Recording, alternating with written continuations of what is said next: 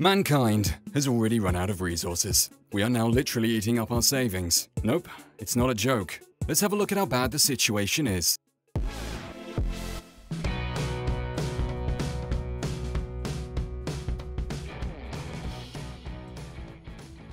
Earth, the planet we live in, supplies all the resources needed to sustain life. Resources include everything from fruits, vegetables, meat, to the land area we live in. These resources get depleted over time as we consume them, but our planet regenerates them as well. It is like a game of Age of Empires, but much larger and far more complex. And you know what'll happen if you use up your food, wood, and gold faster than you regenerate it. Sadly, that's exactly what we're doing now.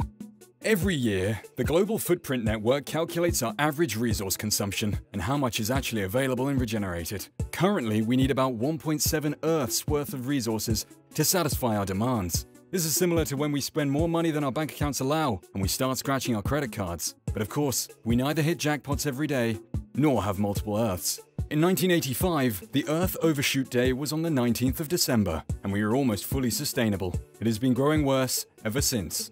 This year, 2017, we entered this deficit period on the 2nd of August. This day is called Earth Overshoot Day.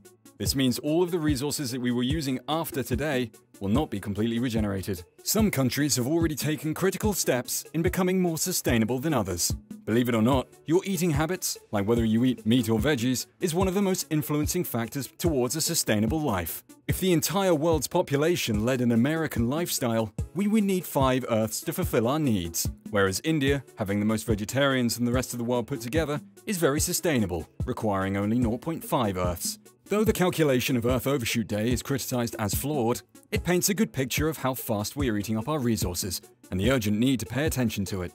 It's never too late. By proper care and awareness of our resources, we can roll back the Overshoot Day by up to 4.5 days a year, and we can live peacefully and sustainably on one Earth by 2050. As a matter of fact, we don't have a planet B.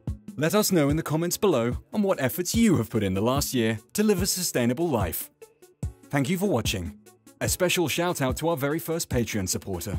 You can show your support by liking and sharing this video. If you really love what we do, consider supporting us on Patreon and enjoy some special goodies. See you in the next one.